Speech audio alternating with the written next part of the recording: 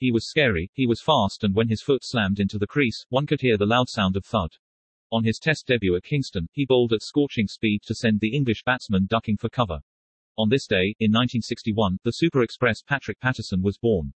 With a sight screen that was quite low and on a treacherous pitch, Patterson bowled one thunderbolt after another on his Test debut.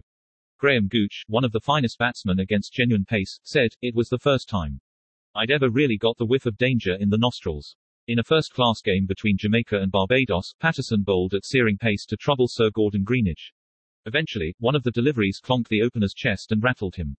In the MCG Test of '88, the fast bowler was sledged by Australians and Steve Waugh bowled a few short balls. At the end of the day, Patterson barged into the Australian dressing room and said, "You. I'll kill you all tomorrow." The pacer duly took a 5-4.